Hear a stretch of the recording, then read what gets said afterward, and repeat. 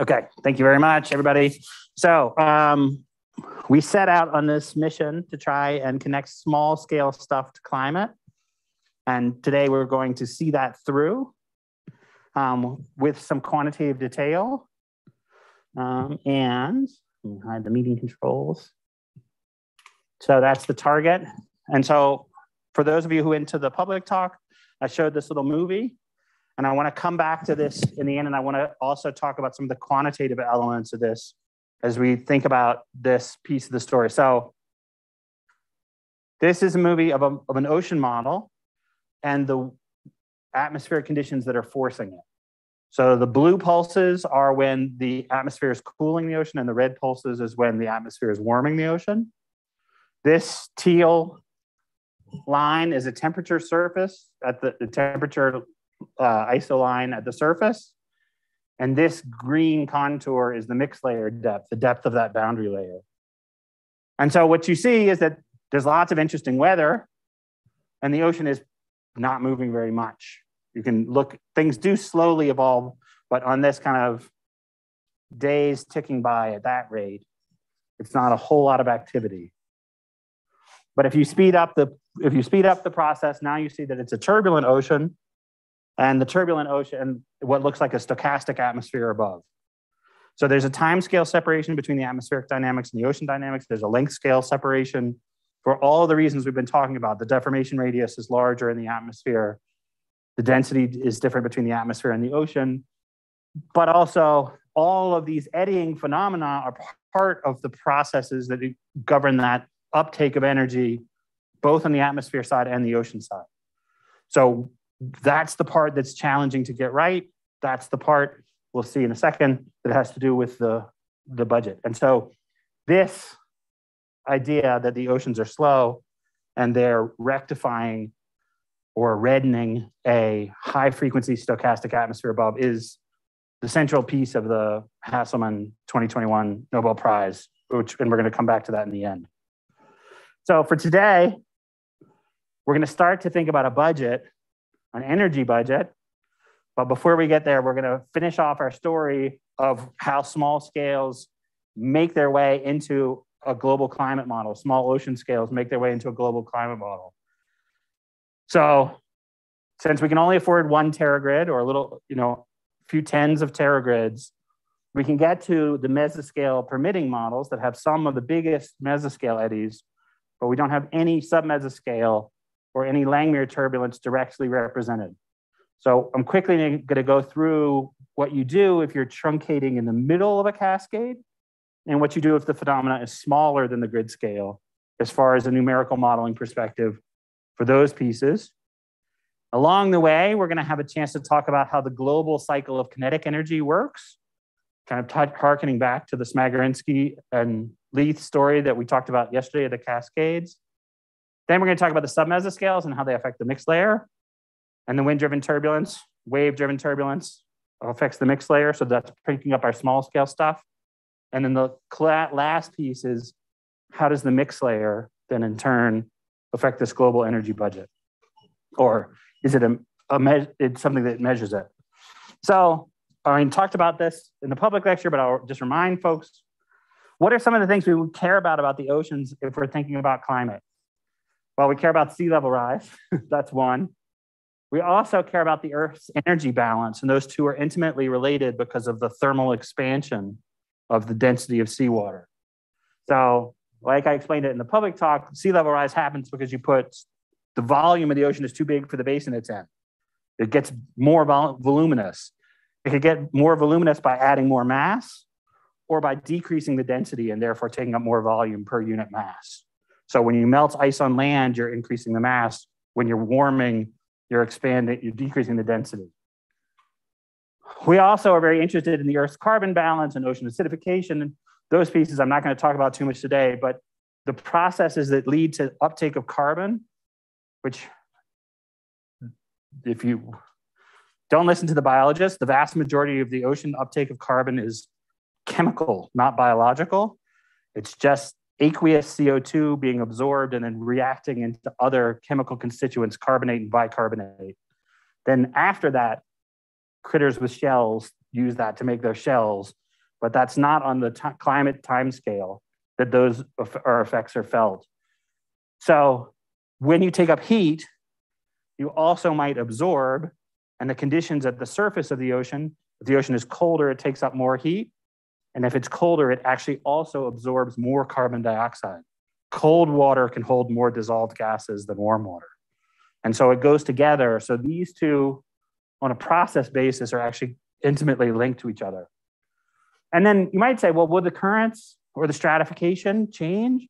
And if so, that's going to affect all this other stuff. And so that's kind of the question of ocean modeling. So I showed this global energy inventory. So this is of the excess energy that's in the Earth system from global warming, right? Global warming is like a blanket. The energy of the sun is not affected that much, but the outgoing radiation is caught by the extra carbon dioxide and water vapor in the atmosphere. Where does that extra energy go? It goes into the ocean. So surface ocean, mid-depth ocean, deep ocean, 90% of the energy that we've measured, excess energy. And then this little bit down here is melting ice, warming the land and warming the atmosphere. So global warming in terms of the 1 degree C that we're worried about, as far as atmospheric warming, is in that little wedge down there. Okay. We're talking about processes, we're talking about sea level. Let's skip over that. Okay. So let's get to the way that we think about this. So this is really just an energy balance for the Earth system. So in comes the sun. Some of it bounces off the clouds. Some of it bounces off the surface. That's about 102 versus 341. 161 watts per meter squared is absorbed by the surface, which could be land or ocean, depending. And then that heats up stuff, and the hot stuff does basically black body radiation. And the black body radiation goes out, but maybe it gets absorbed again and then goes back. And so there's this circuit that's going up and down and up and down. These are huge numbers. These numbers are actually bigger than that number. So the back radiation from the atmosphere and clouds is actually almost as much heat coming to the surface as the sun, which is why in the wintertime, on a cloudy night, it might actually be quite warm. It's because of this back radiation effect. Anyway, but some of it makes its way through and then it heads out. And what happens to greenhouse gases is that they affect this part and block what goes out from the atmosphere, either being emitted by the warmth of the atmosphere or this passage coming through directly from the surface through the atmosphere now. So if you look, 341 minus 102 minus 239 is actually 0. But 341.3 minus 101.9 minus 238.5 is just under a watt. So that's global warming. It's a watt per meter squared. It's about 1/3% signal on the incoming energy from the sun. So 4 significant figures, very impressive. Yeah. Well, so these didn't used to be measured. Now we can measure them with specialized satellites for each of them. And so it's just an incoming energy, outgoing energy, change in temperature, heat capacity. Okay, not terribly complicated thermodynamics. And so we said all of the excess energy is ending up in the ocean. So what does that mean? So that heat capacity, that's ocean. That's the heat capacity of the ocean is what we're talking about there. And it's not even the heat capacity of the whole ocean.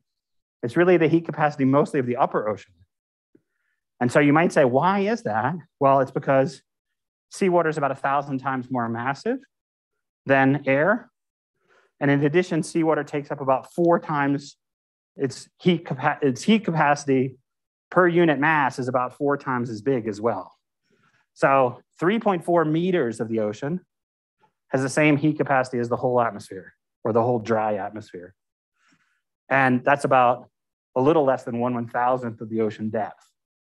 So the ocean has a lot more room to store energy for the same temperature rise compared to the atmosphere. It also, the land also has a pretty high heat capacity. It's not as high as the ocean, but when you heat land, you only heat the top. It doesn't like get in very well. It has to conduct through a relatively insulating material. Whereas if you heat the surface of the ocean and there's winds, you mix it up. So you're actually not heating just the surface, you're heating many hundreds or thousands of meters depending on your time scale. So part of the process here we're thinking about is how much heat gets in, into how deep of an ocean, on what time scale, and that will help us understand how this energy budget is going to relate the energy imbalance, which we are saying it comes from greenhouse gases, to a rate of warming. Okay, so this is one of the key things that climate models do. And a lot of people will tell you climate models don't work very well. So this is a nice little movie talking about some of the classic climate models published back in the 70s and 80s versus the temperature that's been observed since. So most of the time, people will tell you climate model is not very good because you're predicting the future and the future hasn't come yet. So how will we know if they're any good? Now we've been doing this for 50 years. We can actually look back and see how well the 50-year record worked. And so let me run that one more time. As you might anticipate, the early ones were kind of crummy, pretty simple. So Wally Brokers is the first one that gets shown on here. But Jim Hansen, and then another from Jim Hansen that's getting more interesting. And then the first IPCC report, the second report, the third report. Essentially, they're holding within this internal variability range that we expect. What are these little wiggles? They're things like El Nino years, which the planet might be anomalously warm for a year or two. La Nina year is the opposite. And so you can break down the uncertainty about forecasts into a couple of different categories. There's that El Nino versus La Nina, which if you took the standard deviation, it's about as big as this orange line. There's the scatter among models, which is a measure of how well we understand all the processes. So the scatter among models is this blue line. And then there's uncertainty about what humans will actually emit. And that's the green envelope. When you say scattering among models, there's some control in your mind about how to keep it from really scattering. Is that strongly physics-based? Yes, there are a few very powerful negative feedbacks that planetary energy balance, like if you crank up the temperature of the Earth, the outgoing black body radiation goes up really fast, T to the fourth.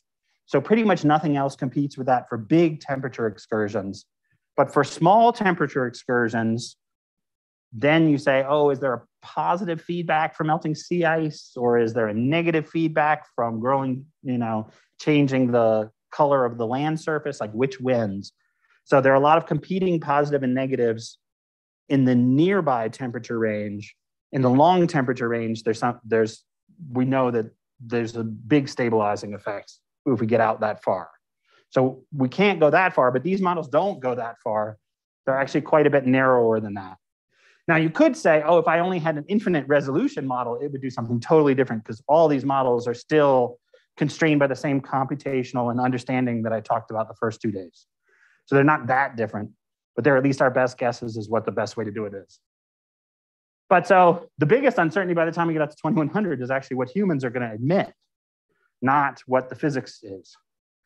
And it turns out that actually, if the same person who made that movie revisited it in a peer-reviewed paper a couple of years ago with a team, and they found that if you correct those initial forecasts for their poor assumptions about what humans were going to do, they're even better than they were in that movie.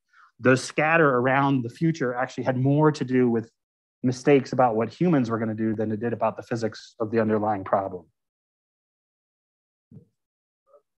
Both, depending on which study. Yeah. Okay, so that's touching on the energy story, which we're going to come back to at the very end, and I'm going to show you how the small scales actually feed into that energy story.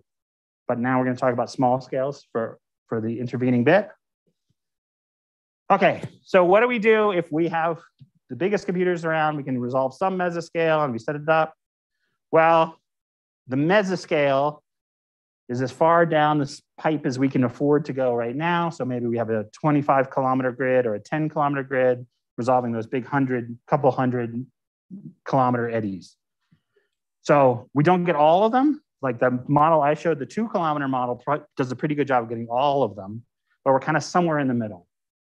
So somewhere in the middle, we're really thinking about a large eddy closure kind of thinking from a numerical perspective. So let's think about what that would, how could we do that? So remember, we have eddies, small Rossby number, large Richardson number, small Froude number, full depth, 100-kilometer scale, months, baroclinic and barotropic instability. There are parameterizations of that, which is what we'd use in a coarse resolution model, but those are not large eddy closure style parameterizations. Those assume there are no eddies resolved. Okay, here's they are. Sorry, reusing a slide. Okay, so we talked about a 3D turbulence cascade, and there's dissipation here on the viscous scale. So this is millimeter scale in the ocean. This forcing we are imagining is maybe global scale. And if there could be a 3D turbulence cascade from one to the other, we wouldn't have to know much more than the forward energy cascade from that climate scale down to start thinking about how to parameterize things. We know we can't use the 3D because the ocean's only 4 kilometers deep but 10,000 kilometers wide, so it's not 3D turbulence, it's quasi 2D. We need to make that correction in a second. But I want to show you that there's a very clever thing that Smagorinsky did, and I'm going to go through the logic that Smagorinsky used, or my Reader's Digest version of his logic. What if your grid scale is somewhere in between the dissipation scale and the forcing scale? If this is the grid scale of your model, you'd like to preserve the same amount of energy flow from the forcing toward dissipation, but maybe you just change your viscosity to dissipate it right here so that it's the same epsilon, but instead of cascading all the way down here, it stops up here. So if you go through the logic of that, which I'll show in a second, you can write down a scale, a viscosity scale that depends on the strain rate, the square root of the strain rate squared, and it depends on the grid scale, and there's one dimensionless parameter, and that gives you a variable viscosity. I like when people use capital books. Oh yeah, it's cool. It looks cool. It looks cool, totally. Okay, so here's the 2-minute version of how Smagorinsky came up with this idea. And I will just note that if you want to write a highly cited paper, you can still explain it in 2 minutes at the end. It's been cited almost 20,000 times, this paper. And anyway, here's the idea. We have this flux across scales. It's going from the sources, cascading, and then being dissipated. So there's epsilon source, epsilon cascade, epsilon being dissipated. What does that look like in our spectral energy balance equation that we talked about last time? We have the rate of change of energy at a given scale. This scale is this K star is where I'm examining, which has to equal the flux of energy across that scale plus minus the dissipation on all the scales from 0 up to where we are, plus the sources on all the scales from 0 up to where we are. So basically, I'm just saying it's force dissipative balance, but if it's not, then you grow energy at the scale where you dump it out. And then there's a flux across scales. This is just that. There's the idea of the Kolmogorov wave number, which normally would be calculated with a real viscosity. And this is just dimensional analysis that says if you have this epsilon and you want to know the wave number at which it becomes order 1, this is the only length scale you can form out of a viscosity and epsilon. So that's the Kolmogorov scale. But we're going to change the viscosity. So we get a different Kolmogorov scale. We don't know what it is yet, but we have that formula when we're ready. And then the other thing we're going to say is instead of having this flux across scales we saw up there, throw that away and just say all viscous flux when we hit this wave number. So now this is an equation which has viscosity and something complicated. We can actually, rather than doing this in spectral integral over wave numbers, we can realize what in the physical space, what it would be. It's just viscosity times the strain rate double contracted on average over the whole domain. This is something that depends on resolved flow parameters and viscosity, which equals this, which we could plug into that formula. If we did that, we'd have something that only depends on wave number, viscosity, and this known parameter, the strain rate. And we just solve it, and that gives us the viscosity that I just showed you. So it's viscosity is, there's the grid scale or the resolved wave number. There's the strain rate, which is just that thing. And that's all it does. Okay, so now if Nigel were here at this moment, he should be yelling because there is no epsilon. He talked about the intermittency correction. This neglects the intermittency correction. And this is the globally averaged value of this, assuming homogeneity. We then replace the global average of a homogeneous field with a local estimate of something that's definitely not homogeneous. So we just broke a couple of really crazy things that we probably should not have done.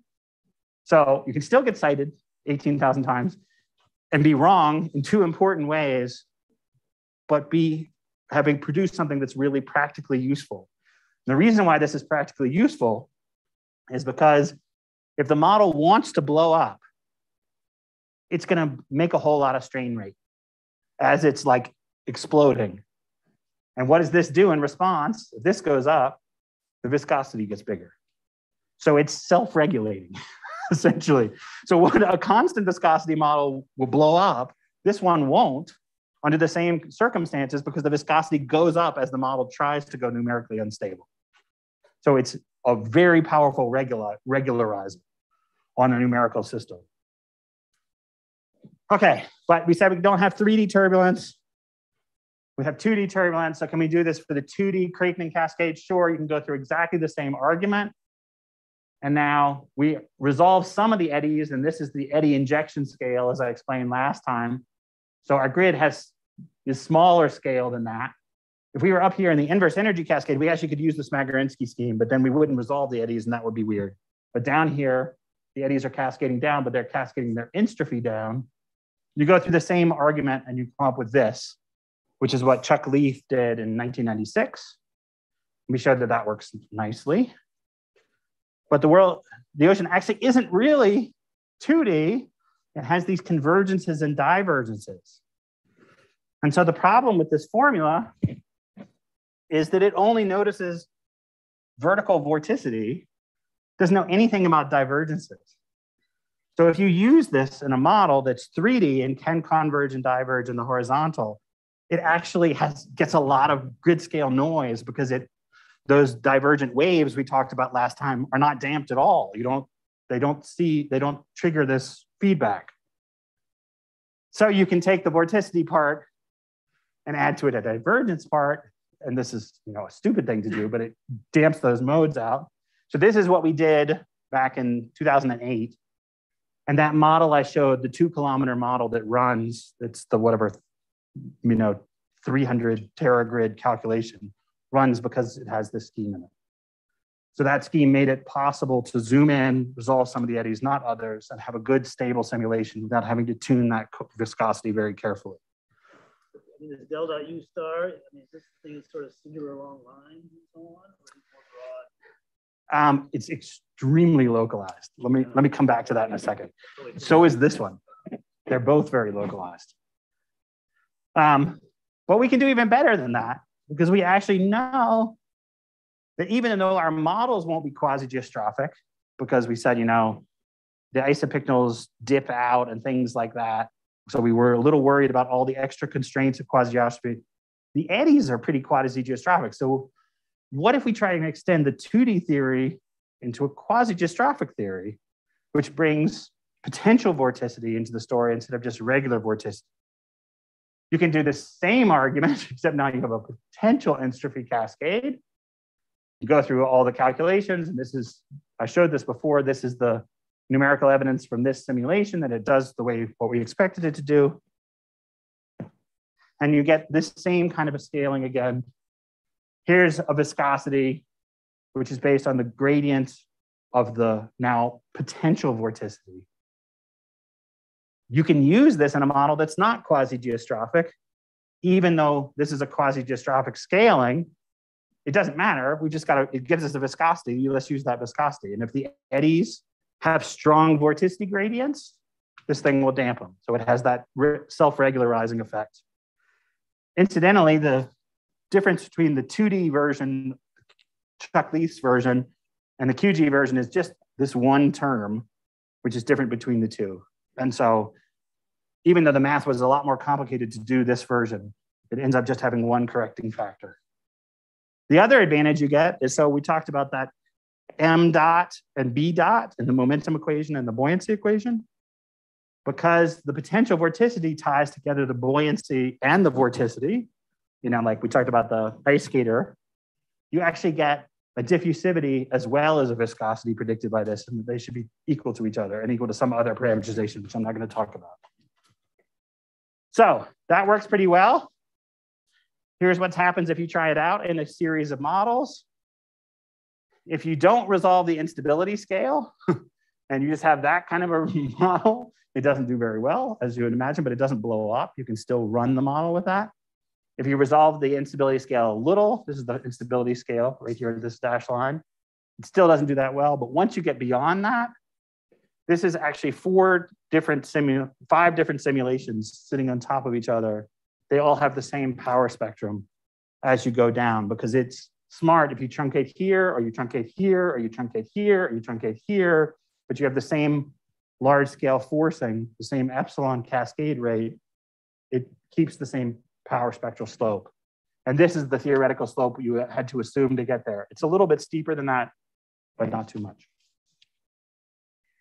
Okay, and so what are the other ones? Well, there's a Goldilocks problem. So if you use that one, it's okay. But if you use the Smagorinsky, which is inappropriate because this is a 3D energy cascade, they all pull down. It's too smooth.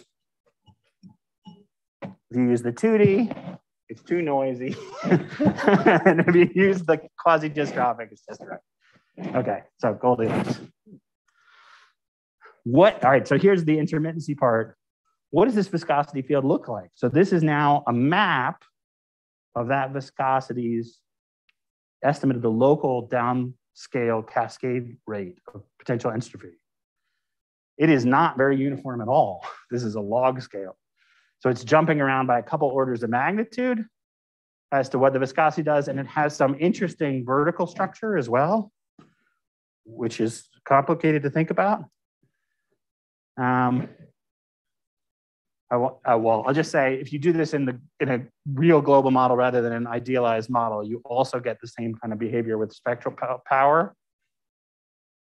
But then you get something else funny happening. If you plot what the dissipation rate is from point to point, it doesn't it comes out as a log normal distribution. So it's not only spatially variable in some kind of complicated spatial pattern, but if you sample from that, it's really close to log normal. And so log normal dissipation is something we would expect from 3D tiny scale turbulence. Log normal sampling over the whole Earth, just every grid point. This is at a particular depth, closely.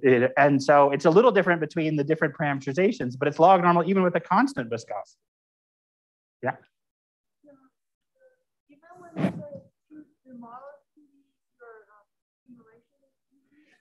Yes. So that was, sorry, let me go back to that argument. So even though the model is not quasi-geostrophic or not two-dimensional, we can use the scalings from two-dimensional turbulence or quasi-geostrophic turbulence to give us a viscosity, and then we just use it.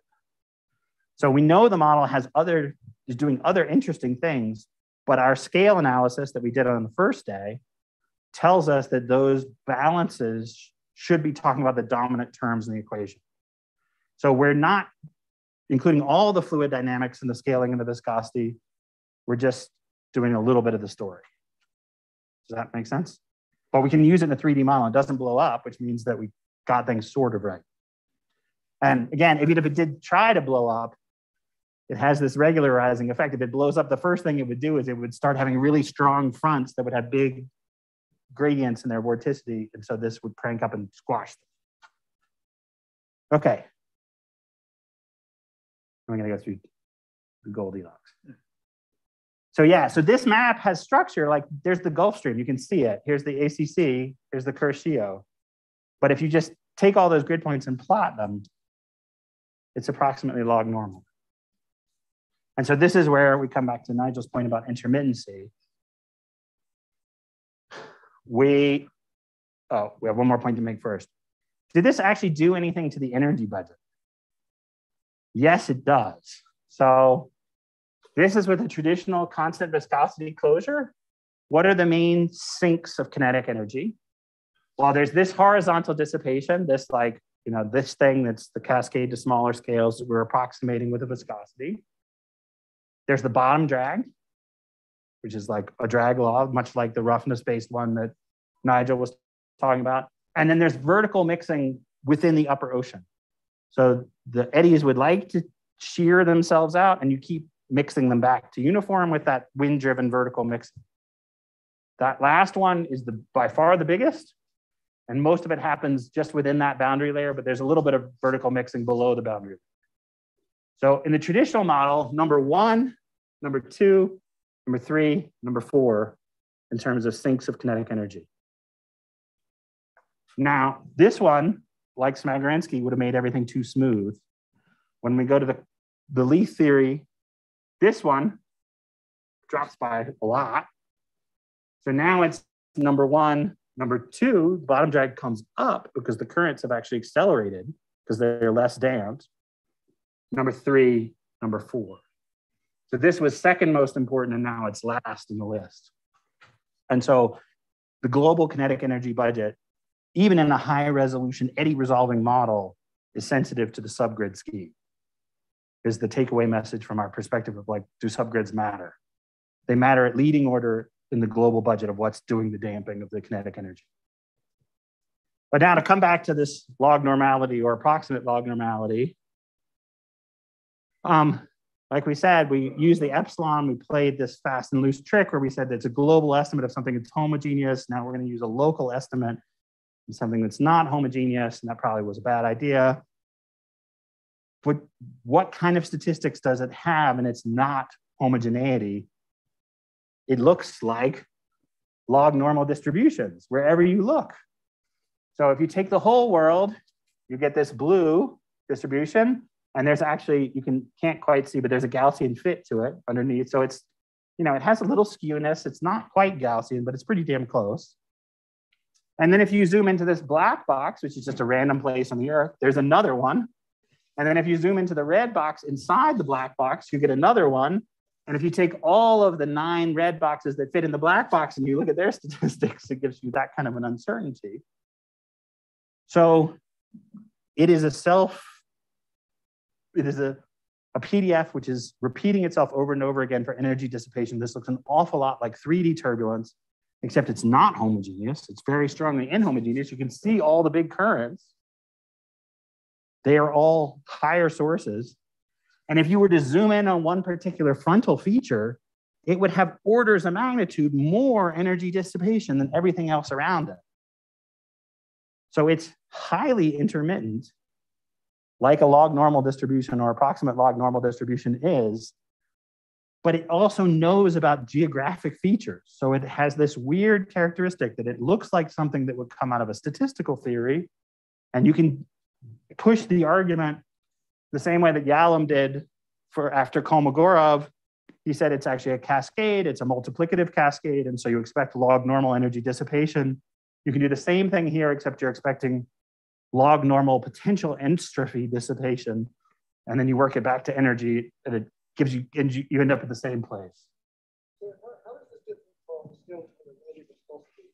Because if I look at, say, satellite pictures of the winds over the streets of Thailand or wherever it is, see, one common vortex streets of the clouds as they have been disturbed by the mountains that bring back to the cloud level, right? And so you say, well, that's a low Reynolds number flow. If you know if you're sitting on the cloud measuring the Reynolds number, you're going to see it's just 10%, right? Yeah. So here you've got these geographical features which are essentially from afar very slow changing low Reynolds number flow at some level, but as you start drilling in, you're seeing more and more of the southern structure. Is that the right way to think about this? No, because even the big structures, their Reynolds number is like 10 to the 6th. So we're still extremely high, far, far, far away from the viscous effect. So the viscous-like thing here is something like this cross-scale transfer. So on the larger scales, it's the sapping of the energy. When you say the Reynolds number is 10 to 6, you're using the bare viscosity or the Well, so with the eddy renormalized viscosity, I said before, in numerical simulations, there'll always be 1 because that is what keeps our model stable. So it is using the fluid viscosity. It would be something like 10 to the 6 would be a minimum we would see for this kind of flow. So it's not a laminar flow ever really in the way that we normally think of it, but it has these laminar-like features because they're these persistent emergent phenomena in the face of all this mixing. And they're so like the jets on Jupiter, but there are other dynamics for other ones. And some of these features you can see actually are kind of equatorial jets that have very similar dynamics. Yeah. But so the game is a lot of people go out and make observations of epsilon. And so you better get really lucky if you're going to get anything that's close to the average, because the average is way over here. The most likely value is way over here. So you'd be orders of magnitude off with a typical measurement. Or another way to put it is 90% of the energy is dissipated in only 10% of the ocean. And that 10% is these really big currents or really intense jets. Okay. Yeah, it's basically just log normal, but the log normal comes from this multiplicative cascade idea.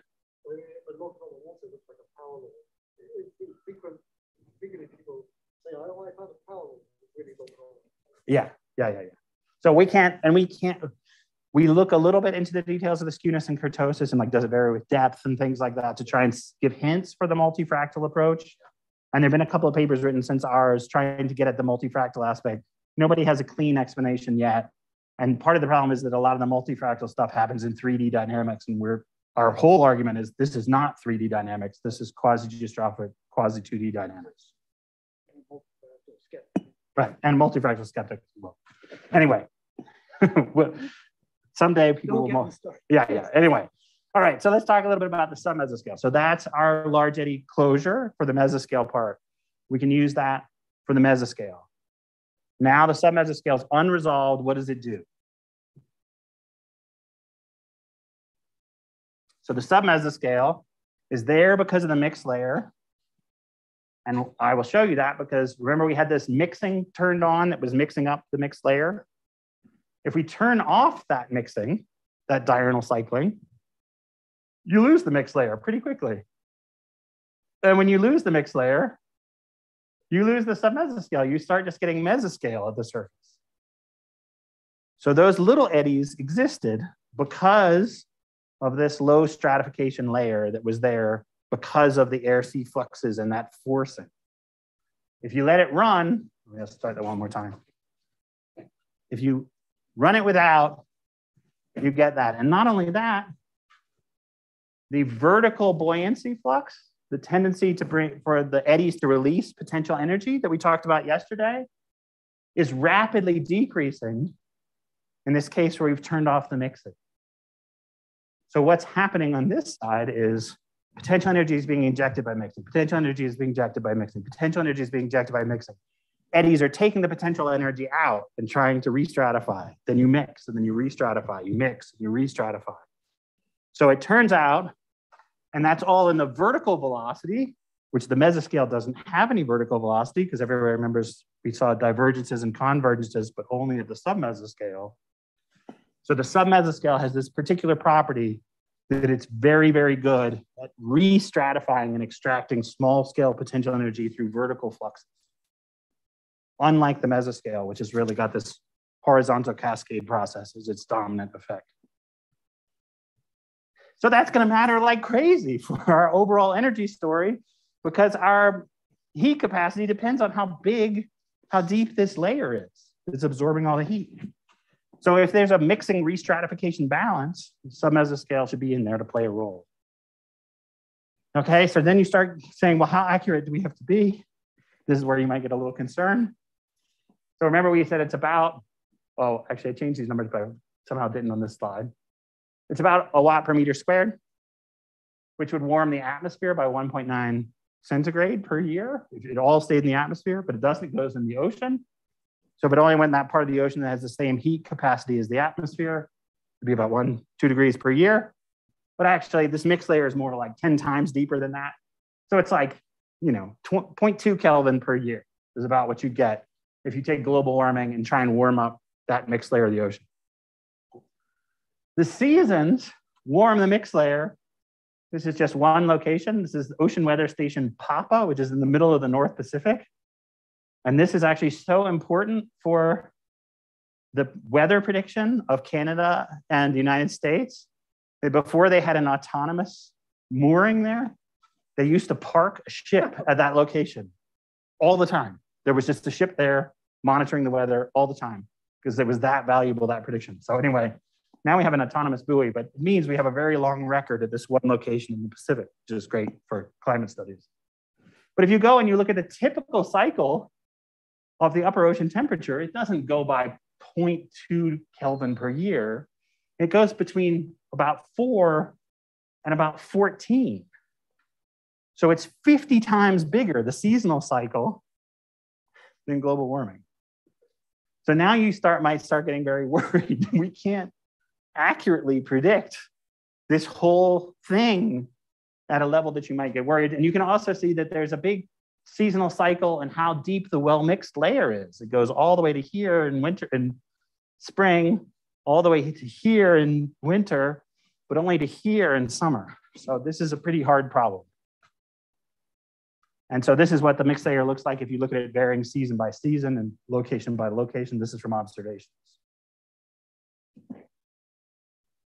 So not surprisingly, if you look at climate models and you ask how deep is that layer, how well are you getting that mixing restratification balance right? Here's the observation for winter and summer. Here's the climate model bias. Way, way, way too deep here. A little bit too shallow here. Most places hashed, which means indeterminate sign. Some models are too deep, some models are too shallow over most of the Earth. In the summertime, pretty consistent too shallow. Okay, so, and some of these models have a parameterization of the submesoscale and some don't. There's a lot of diversity in that. And so when you think about maybe this layer is going to change and maybe that heat capacity is going to change in the future, you start wondering, like, can we actually do this part of the problem? So let me talk a little bit about how we parameterize the submesoscale piece. Then we'll jump to whether we can improve the mixing part of this story. And then I'm going to try and close on, can we quantitatively relate those mismatches to how much they affect the energy budget? So this is this prototypical process of submesoscale eddies slumping over a front. So it's warm on one side and cold on the other. And if you think like, so here we have a warm and cold. And if it wants to do this, and then it comes to mix, like this side is showing diurnal mixing as well. If it tips over, now it's got to mix through the stratification that was previously just a horizontal gradient. It gets a vertical part. So that's the process. They're tipping over these fronts on average. And when they do that, it's extracting potential energy. And then when you go to mix, it doesn't mix as much. Whereas if you stay like this, there's no extraction of potential energy, and there's actually more injection of potential energy because now you're mixing into an unstratified fluid. So the process you want is a rate of overturning of fronts. So you can run a whole mess of models like this, hundreds of them, and examine their behavior. And what they do is if you don't have that mixing part turned on, this is the stratification measured in buoyancy frequency, but basically more stratified is up, less stratified is down. For a little while, they're kind of deciding what to do. Then the eddies get finite amplitude and off they go. They re-stratify, they tip over that front. And then it happens when they reach finite amplitude. And this is actually superimposing a bunch of different models at different resolutions. So you shouldn't worry that those models are resolved enough to get this effect. So what does this look like in power spectrum? This is the linear instability scale. And for many of orders of magnitude, that's a good prediction. But when we get to this part where it starts re-stratifying, it's actually not at that scale anymore. It's much bigger. So there's an inverse energy cascade going on during the re-stratification process. So we better not use our linear instability length scale anywhere in the theory for how fast we re-stratify. What is the power law? Oh, this would be a K-3 at the end. So this is looking quasi-geostrophic, and then ish. K-2, K-3, depending on whether the mixing is on or not. Okay, so we don't want to use linear instability ingredients. And there's a way to grab a vertical structure out of this that I'm not going to talk about because it's kind of weird. But anyway, you can figure out what the vertical structure should be like. So we put these ingredients together. We start with this. Okay, it's something to do with finite amplitude. How strong do those eddies get? They tend to grow until their kinetic energy rivals the front they're growing from. So if we know the strength of that original front, we can guess how strong the eddies are going to get. This turns out to be the weakest part of the whole theory. I can tell you later.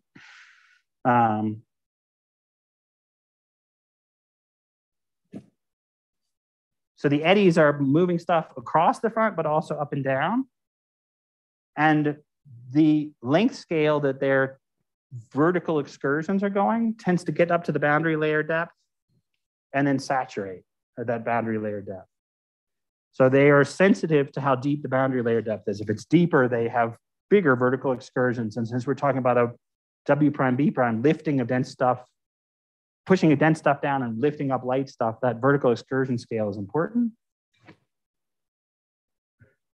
And then the angle at which they transport stuff is at half the slope. That's kind of a complicated one for why it comes into theory, but it does. Okay, so we'd like to predict this rate of restratification, which is also the same thing as the rate of change of potential energy, as we saw from the energy budget we talked about yesterday.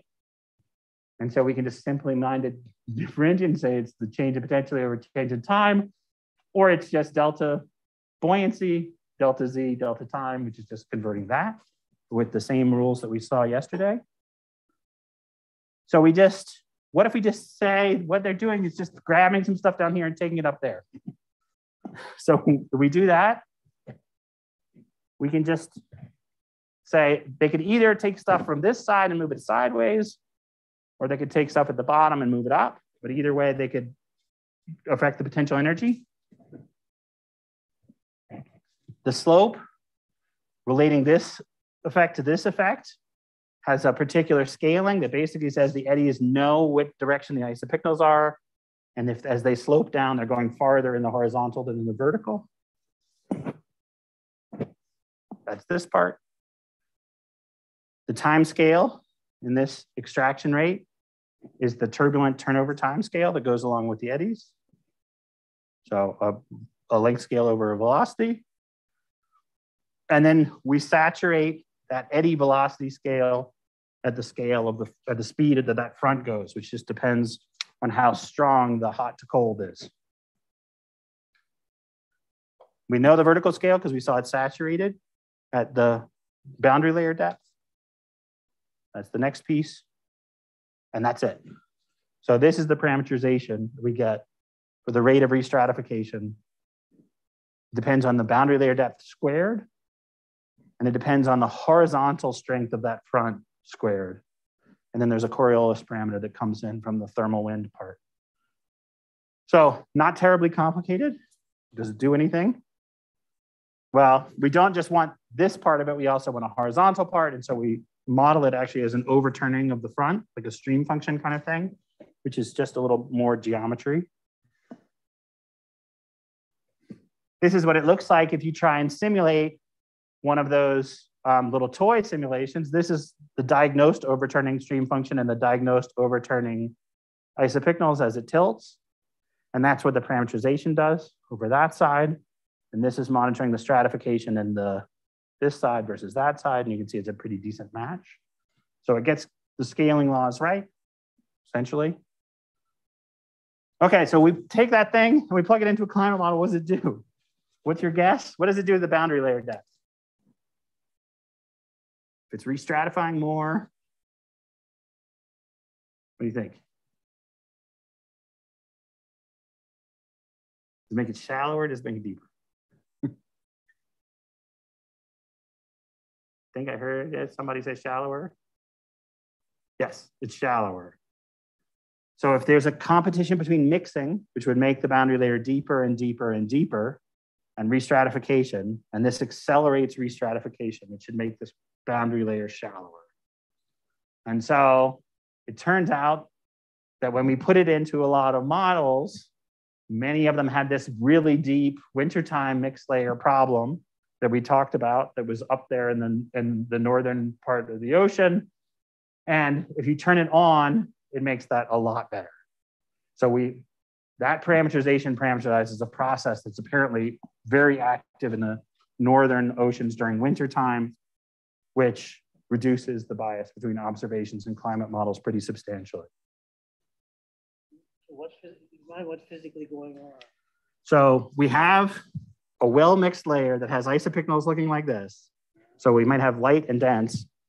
And this, we would think it would fall over in a non-rotating fluid. But in a rotating fluid, there will be a jet going this way that has a Coriolis force that keeps propping it up. So these eddies allow that front to meander and tilt over and extract the energy and then re-stratify the upper ocean. So the eddies are breaking the balance of geostrophic balance on the large scale and allowing fronts to tip over. And that means that it brings the boundary layer a little bit shallower, like about 10% shallower. So, okay, 10% shallower is something we'll hold in mind. And so this is an example of boundary layer depth in a high resolution model. And this is what happens when you turn the parameterization on. All of these little fronts are getting very shallow boundary layers because they're all tipping over. And that's the kind of thing that we're trying to simulate. And I already talked about this, so I'm not gonna talk about that. So what else does the climate model do? We put this thing in, it makes the boundary layer 10% less deep. Okay, whatever. Maybe that doesn't matter. Maybe nothing else changes.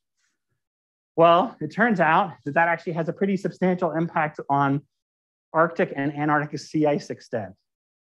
Because you change that boundary layer and you change the processes that melt and refreeze to get the Arctic ice. And then the Arctic ice affects the albedo, affects the air-sea heat flux, and that has a big feedback on climate. It actually pretty substantially changes, so the red and blue here are with the parameterization, the green is without, the amount of variability in the Atlantic meridional overturning circulation, which is a big thing because that affects the weather of Europe substantially. And now we're talking about trying to get energy and carbon into the ocean. Is there a way we can detect whether it changes those kind of phenomenon in a sensible way? Well, the easiest way to do it is actually, so the chlorofluorocarbons, things like aerosols and that kind of stuff, they don't exist in nature. We know how much we've made every year since they were invented. And so we actually know the atmospheric concentration for all, whatever, about 80 years now since they were originally invented.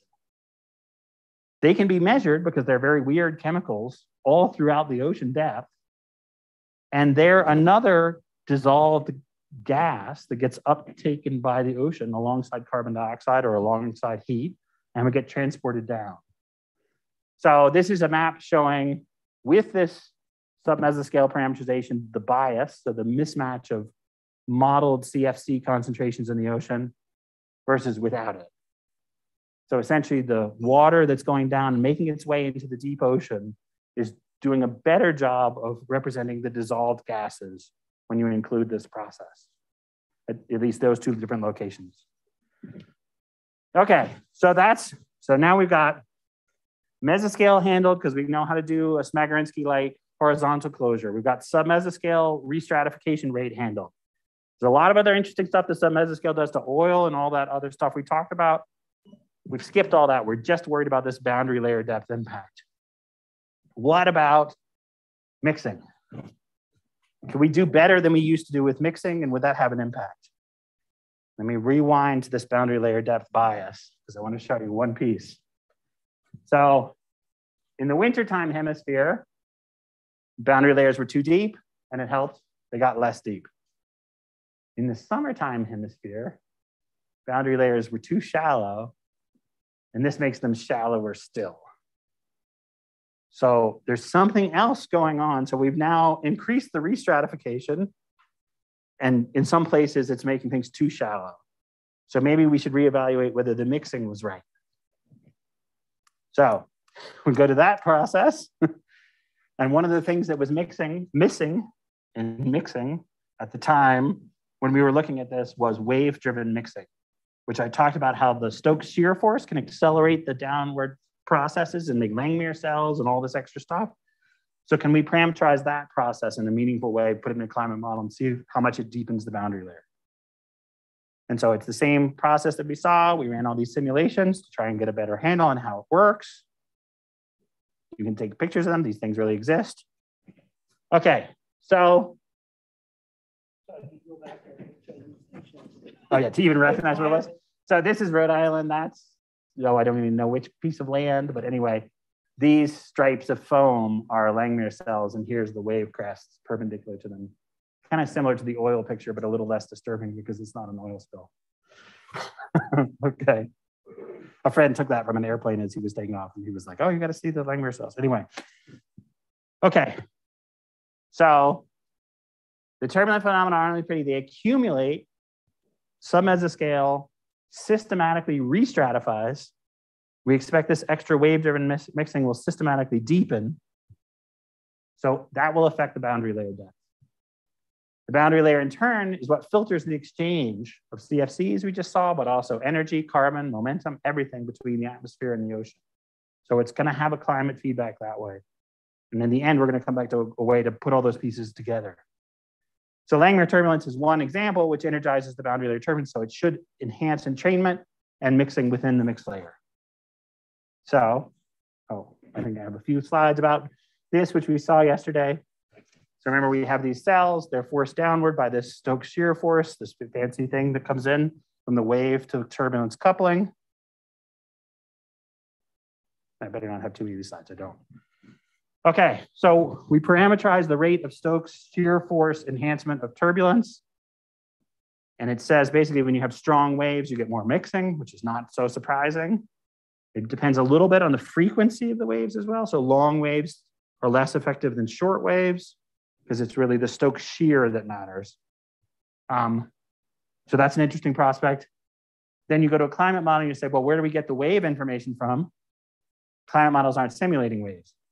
So then you take a wave model, like they use for operational wave forecasting at NOAA, you couple it in as a new component into the climate model system, and then you can extract the wave information you want. So not surprisingly, that's like a 10-year process to get all of those pieces in the chain hooked together. This is the summary slide at the end. Okay, so we ran the LES, we got the scaling, we coupled the wave model in, we got that piece out, and now does it work? Does it do anything? So this table is showing us summertime and wintertime RMS error in the boundary layer depth. So this is global, south of 30, south, so like down here, just the Southern Ocean.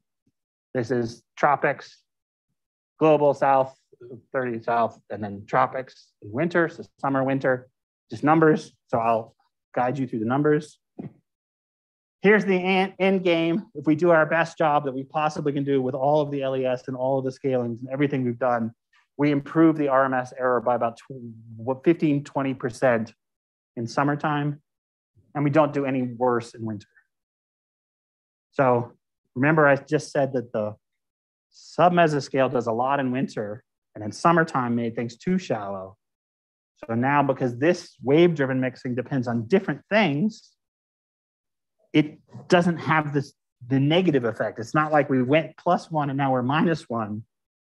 In the summertime, it's mixing more. In the wintertime, it's not changing the answer. And so we end up improving both hemispheres at the same time by that kind of a balancing process between different processes. If you don't know what you're doing along the way, we didn't, you can make this problem a lot worse. And so every single one got worse when we used our first idea of how to do entrainment. So that actually is bad. Okay, so here we go. So now we have highlighted different ways you can improve the viscosity scheme to get the eddies working right, the way they're supposed to work. And then we've taken all the small scales that weren't resolved and really focused attention on that boundary layer, whether it's making it shallower or making it deeper, with depending different seasons, different forcing. We now know that waves could affect it. We know that fronts could affect it, et cetera, et cetera. We put all this information in to try and get at the boundary layer. And it's because we think that that boundary layer is the capacitor for the heat capacity of this uptake. It's also the thing that's well mixed and takes up the carbon, takes up all of those pieces. Okay, so here's where the Nobel Prize comes in. So Hasselmann has this theory that the temperature change of the upper ocean should be some kind of atmospheric forcing, and plus global warming is that extra 1 watt per meter squared, with a heat capacity that scales with the mixed layer depth and some restoring force. And that's a Nobel Prize winning very simple equation. And what it does is it reddens the effect. So if we turn off the restoring, we get a red spectrum when our atmospheric forcing was a white spectrum. So the ocean responds to the slow parts more than it responds to the fast parts. That's why we saw those movies. That's not a surprise. We've got that piece. There's a different amount of low frequency response depending on how much restoring you have. This is restoring back to climatological temperature anomaly equals 0. So that's maybe not surprising either. If you believe Claude and Klaus's estimate, this is the very simple formula for what that time scale should be. But anyway, they say it's about 2 months. So that's close to this version. So the reddening is out here kind of in the higher frequency and more than in the lower frequency. But anyway, we're gonna have to do something a little more complicated. So that's not the only simplified version of how the ocean responds to climate change. A lot of people, particularly paleoclimate people, will tell you that the more important thing is the sinking in the northern oceans of the Atlantic meridional overturning circulation. And we know from paleoclimate that sometimes this stops, and then particularly the beginning of ice ages. So they are big into the way that the oceans respond to climate is this thing is variable. And then actually, there is a very complicated overturning in the Southern Ocean as well that's wind driven. And we know that this thing is really interesting because the ozone hole up here actually has changed the winds over the Southern Ocean. So we've been doing a multi-decade experiment on how the ocean responds to changing winds by healing, first causing and then healing the ozone hole, which has changed this part of the world in a pretty substantial way. So we've done a natural experiment and we know that this affects the uptake of heat and carbon in the Southern Ocean, the response to that change in winds. Okay, so maybe Hasselmann's model is a little too simple because it doesn't know anything about this. It doesn't know anything about this. But there's a middle ground between these two, which is, suppose you don't have just a surface temperature like this, and you don't have this geographic complexity of like north and south, which is not that much geographic complexity, but you do say there's a surface temperature and there's a deep temperature. Can we make an equation set that's almost as simple as Hasselmann's, but just says, what's the temperature of the surface ocean and what's the temperature of the deep ocean? And I don't care too much about the process, but I'm gonna allow them to exchange temperature sometimes. And you can. That's called the 2-layer homogeneous energy balance model. It's from Jonathan Gregory about 20 years ago. And these are the equations. So it looks an awful lot like Hasselmann. It's got a rate of change of surface temperature with some heat capacity. It's got a rate of change of deep temperature with some deep heat capacity. It's got the surface forcing from the atmosphere, and there's now not a mixed layer depth here. It's hidden on that side. There's a restoring back to anomaly of 0. And then there's some complicated thing here, but look, it's just the temperature difference, surface to deep. And then there's the balancing part. So the deep ocean is taking up almost everything that's giving up. This coupling coefficient, we don't know what it is. It's something that represents that overturning in the Southern Ocean and the Northern Hemisphere, something like that. And then there's this little epsilon, which is called efficacy. And so the atmospheric scientists say this is totally wrong. This is not the way to understand how Hasselmann's model goes wrong. What they say is if you have a temperature anomaly in the surface ocean, the clouds change and change the incoming radiation part.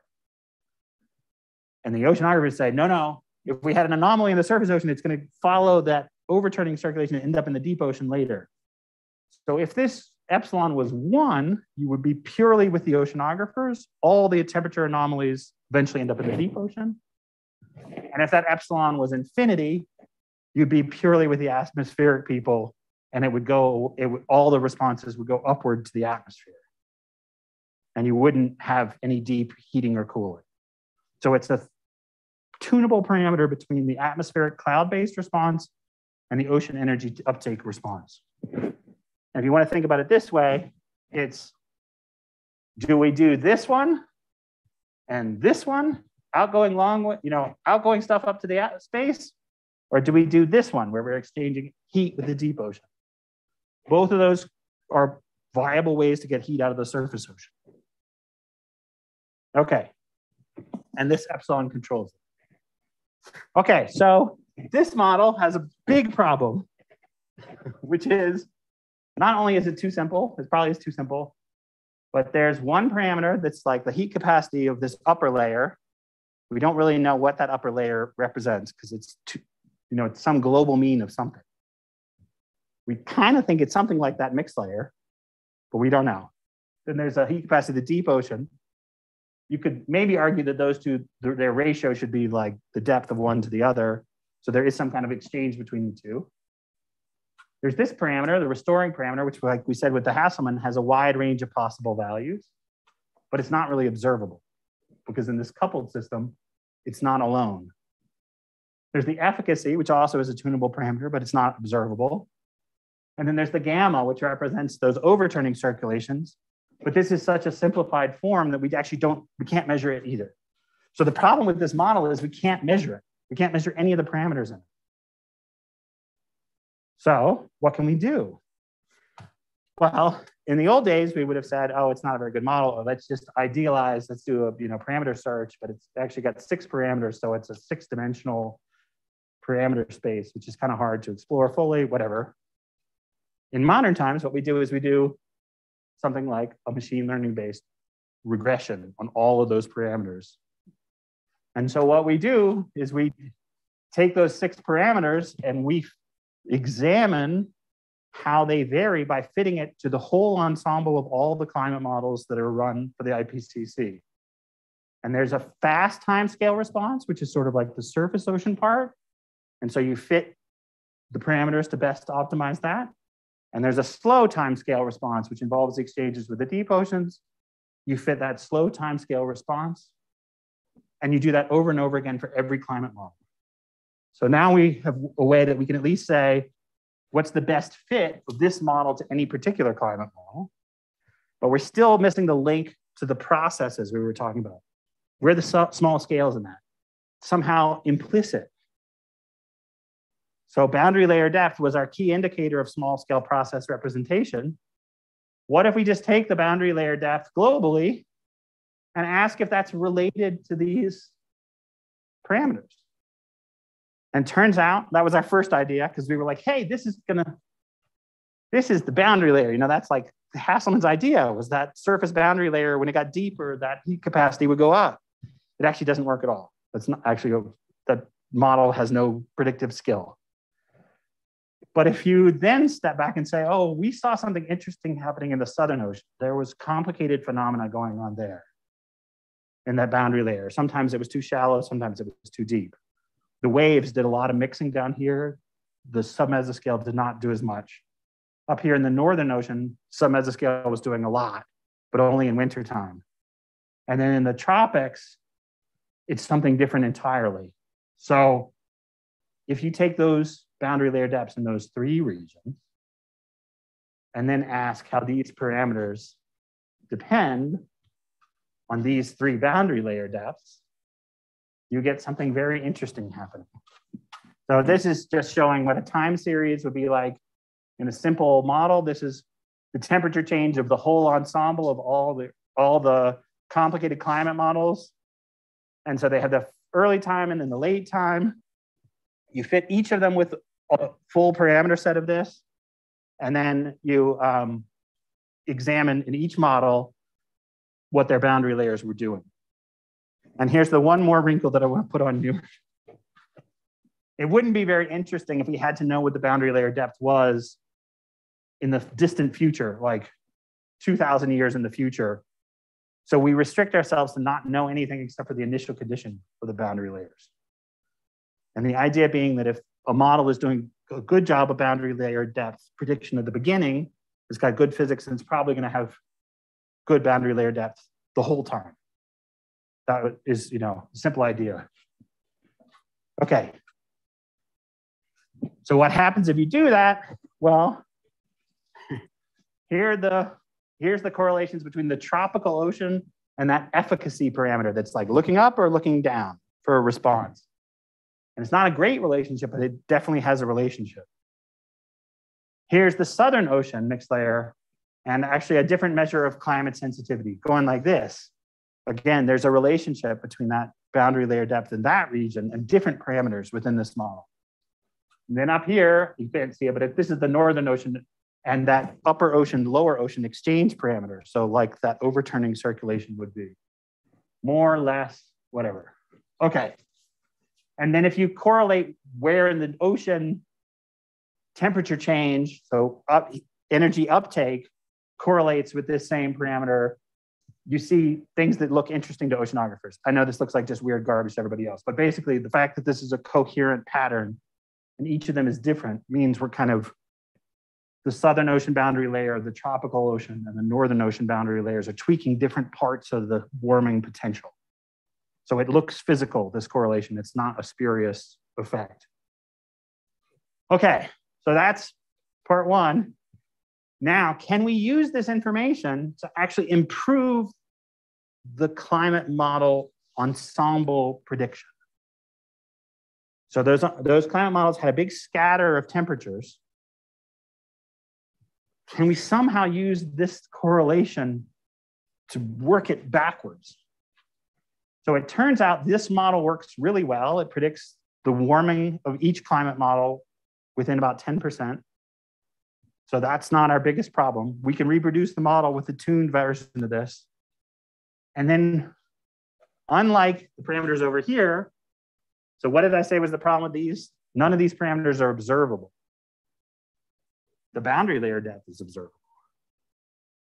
So if we know how these parameters vary depending on boundary layer, and if we put the observed value of the boundary layer in, we can correct each of those parameters within each of the fitted models into the observed range. Essentially saying, this model over here is too big on this parameter. Let's correct it back to here. This model over here is too big on this parameter. Let's correct it over to there. This model over here is too big on this parameter. Let's correct it over there. And we correct them all into the observed range. And now we have a new ensemble, not of climate models. We didn't touch the original climate models, but we have a new ensemble of climate model emulators using this Hasselman-style energy balance model. Does that make sense to everybody? So we fit an emulator to the climate models. We examine how the parameters of that emulator vary based on an observable, because the parameters in the emulator themselves are not observable. We then use the observed values to correct the emulator parameters, and now we have a new ensemble. Yeah. Yes, I'm going to give you an example in just a second. So let's think what the possibilities are. This correction could make the whole ensemble predict more warming. It can make the whole ensemble predict less warming. It can make the whole ensemble have a bigger uncertainty, or it can make the whole ensemble have a smaller uncertainty, or it could do some combination. Does that make sense? Okay, what does it do? This is what it does. It reduces the uncertainty in the projections in the near term by about 20%, and in the long term by about 40%. And so what this is saying is that if this is correct, and this relationship between the emulator and the climate model is correct, if we went back to the climate models and we did more science of the kind that we have been doing to improve those boundary layers and got the boundary layers to within observed values on all the climate models, the ensemble spread would be much narrower. So does everybody sort of understand what I mean? This is two different climate model projections. One is for a 1% per year increase of CO2, which is sort of similar to a realistic one. And this is abrupt quadrupling of CO2 at the first instant. And this lighter shaded one is what the climate models actually do. And then this darker shaded one is what the corrected climate model ensemble does. It is a narrower window. The uncorrected climate model ensemble actually is very similar to the whole climate model spread by design. And in fact, we don't even have the climate models out here to the year 4000, but we're using an uncorrected ensemble versus a corrected ensemble to think about the deep time pieces of the story. I guess I understand how you're narrowing the climate models because you're being more selective. We have emulated the climate models with a simpler model that's based on Hasselmann. Yeah. We have corrected the emulators based on the relationship between the boundary layer depths and the emulator parameters. And so the narrowed ensemble is the corrected emulator ensemble. So we're essentially saying if this relationship between the emulators and the climate models is a good one, and we have reason to believe it is, and if that relationship between boundary layer depths in those three regions and emulator parameters is correct, which we think it is because we actually scatter beyond it, it's a narrowing, rather, we're not extrapolating to get there, we're interpolating, then we would expect that the climate models, were we to somehow fix their boundary layer depths, would be narrower ensemble. So this boundary layer actually does play a critical role through this circuitous route in setting the climate sensitivity, which is the key parameter for how much carbon dioxide you emit, how much warmer do you get.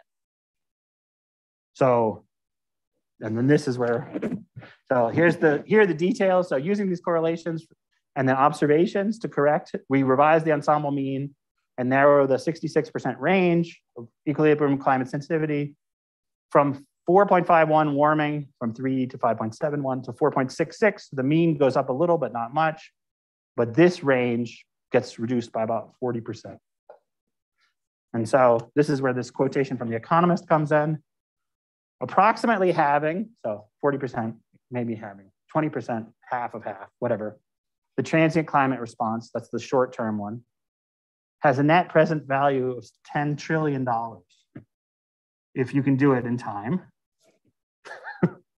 for the emissions to be adjusted. And it falls to 9.7 trillion if you can get it done by 2030. So what this means is the thing that was preventing climate reductions was the uncertainty in that projected warming. If you can reduce the uncertainty, it enhances the cause for action by a substantial amount. So I'm not willing to say we've solved this problem yet, but we've at least put chips on the board to say that better ocean processes in the upper boundary layer, having to do from small scale processes, do play a role, at least in this emulated version of climate change.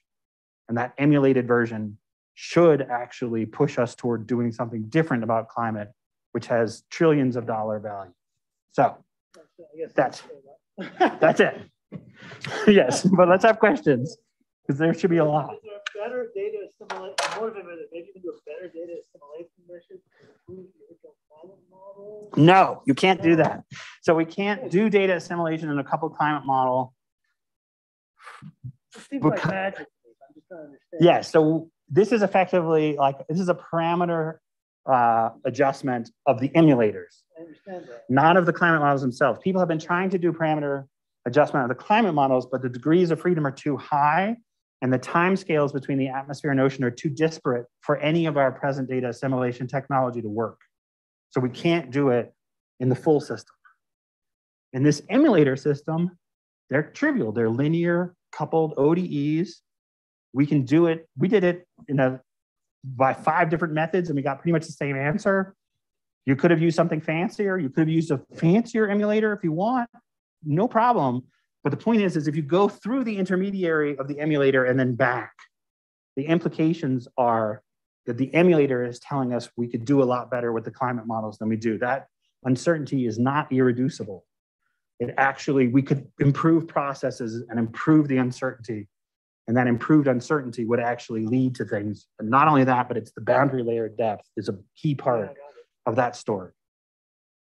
So that's where it goes. So many things so many things feed into so many things, but you would have guessed based on this simple energy budget and Hasselmann's original conjecture, this thing has to matter. But it doesn't matter as simply as we thought at first. We had to break it up to different regions before it started to work. And it's interesting that actually the Northern Ocean and the Southern Ocean have opposite impacts. If you're too deep in the north, you warm the ocean more. And if you're too deep in the south, you cool more, which is like, has to do with the geometry of Earth and all kinds of interesting stuff. But anyway, that's it. Other questions?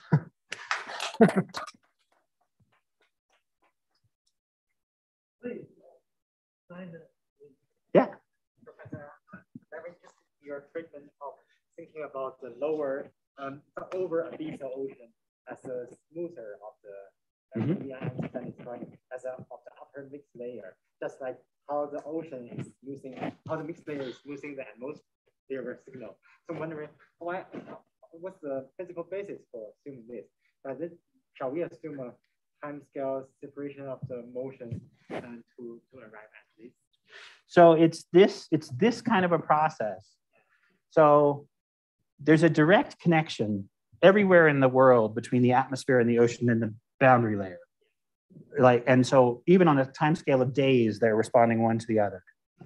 But actually, this overturning to fill up the deep ocean and that overturning to fill up the deep ocean are extremely rare. The volume of water represented by the surface signature of where it occurs are inversely proportional. So the biggest volume of water is caused in the smallest area places. And so there's some other ocean process involving these few locations that are special that's quite different from what's going on in the surface all the time. And so the idea is that those processes are much more sensitive to long time scale, slower variability. So it's a low pass filter, like the upper ocean is a low pass filter in the atmosphere. This is still another low pass filter to the deep ocean.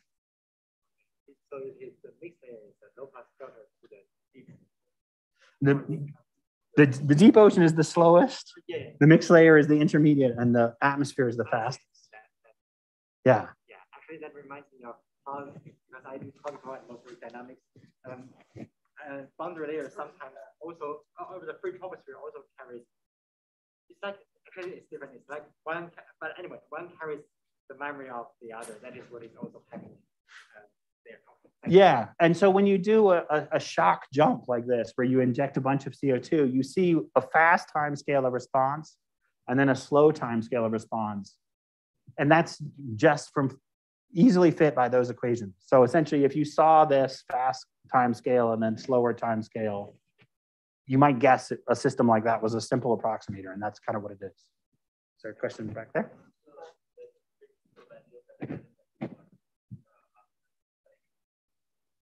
Yes?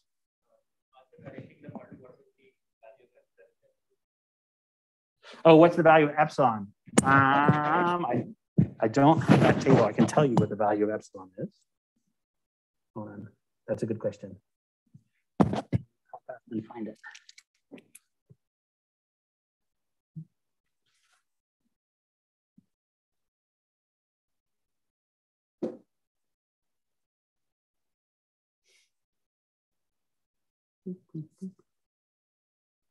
And sorry, people on Zoom are not seeing me browse through here.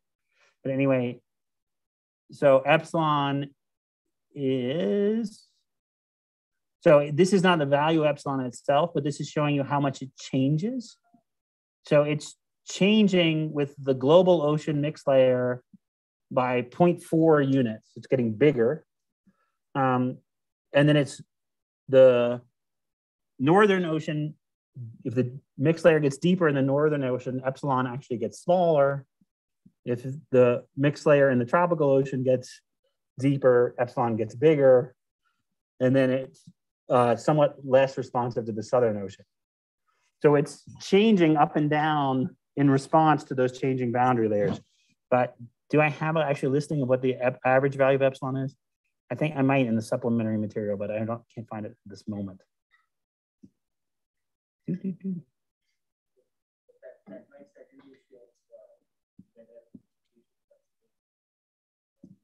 Exactly. So whether you consider the overturning or the, oh, actually, I think it may be hidden in this figure.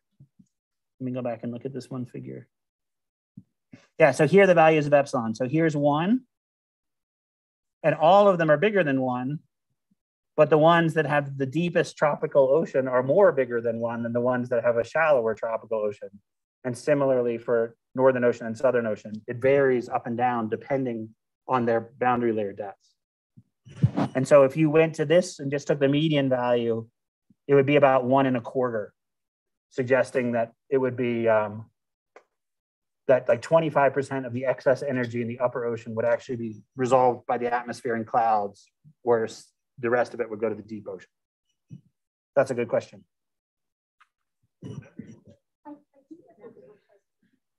Okay. Yeah. So is there any values or relevance for applying these processes to large bodies of water? Yeah, so we can simulate not only the oceans, but other things with them as well. And so that the mixing scheme, the boundary layer mixing, you can test that in oceans and lakes. It's not quite the same because in the ocean problem, there's salinity. So that's one big difference, but the temperature side can be tested in lakes. Actually, in the lake problem, they were way ahead of the oceanographers in terms of implementing the Langmuir mixing because they knew that they could not get lake dynamics to work right without it. In a lake or in a pond, they're much more, they get lateral injection of stuff, and then what sets the stratification is just mixing and restratification. There's not any complicated currents or other stuff like there is in the ocean. So it's really a homogeneous situation, and they were like, how deep does it go? And how does it restratify with solar and other effects? And so they saw the value of the Langmuir piece of this story earlier than oceanographers did for that reason, because it was so easy to, it was a less complex system. Yeah. So in the very beginning, you mentioned something like convection. That's a very small scale. So I'm wondering, will you comment that how does something like convection influence ocean modeling? Yes. So that boundary layer mixing is partly caused by convection and partly caused by winds and waves. The convective part is really critical in wintertime. So the cooling of the surface, because the atmosphere is colder than the ocean, is a big part of explaining why the wintertime mixed layer is much, much deeper than the summertime. In the summertime, the warming of the surface actually has the opposite effect. It suppresses the turbulence in the surface.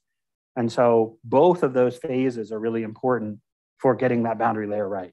Plus, in the diurnal cycle that we saw in the submesoscale test case, it's nighttime convection that preserves the existence of the boundary layer for the submesoscales to live in. If you turn off the nighttime convection, that boundary layer goes away very quickly. So yes, there's a lot of different pieces of convection in this story. And I think, you know, improving convection is one of the ways you could try and improve this boundary layer depth prediction, which would then goes through the climate sensitivity and so on and so forth all the way to the end. Good question, Nick? Yeah.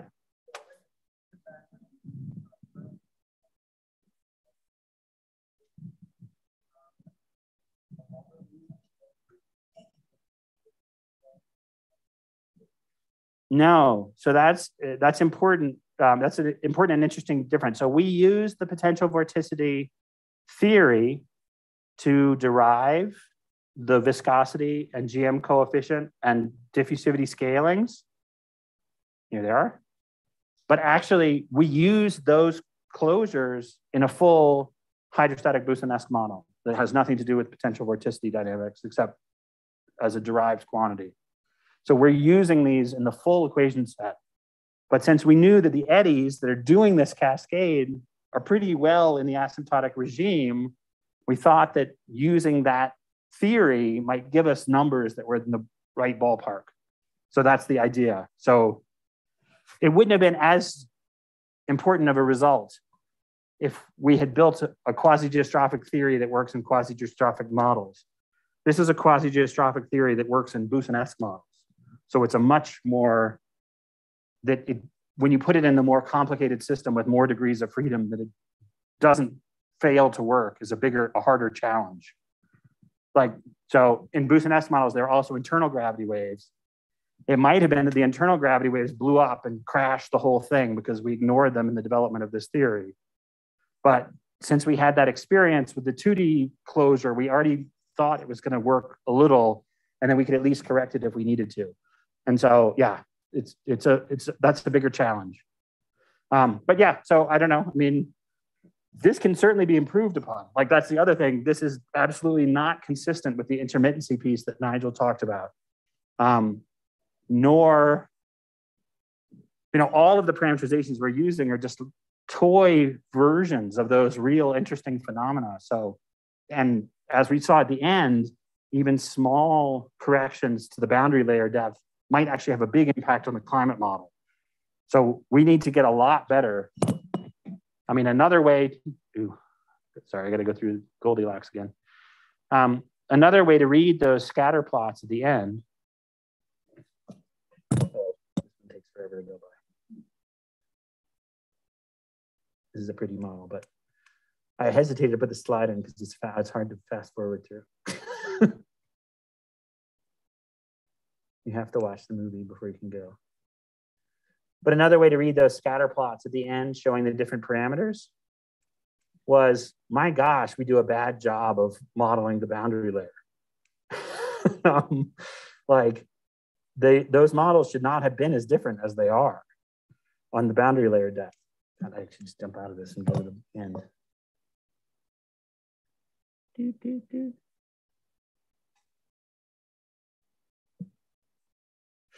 I mean, look at these. This is the observed range. That's the model spread. So it's like the scatter is 5 or maybe even 10 times bigger than the observed range. In this one, there's only 2 models out of about 30 that fall in the observed range. In this one, there's only 2. And in that one, there's quite a few, maybe 5 or 6, but it's not the same models in the 3 cases. So none of the models are in all 3 in the observed range consistently. So all of the models are biased in one or the other of these regions in their boundary layer depth.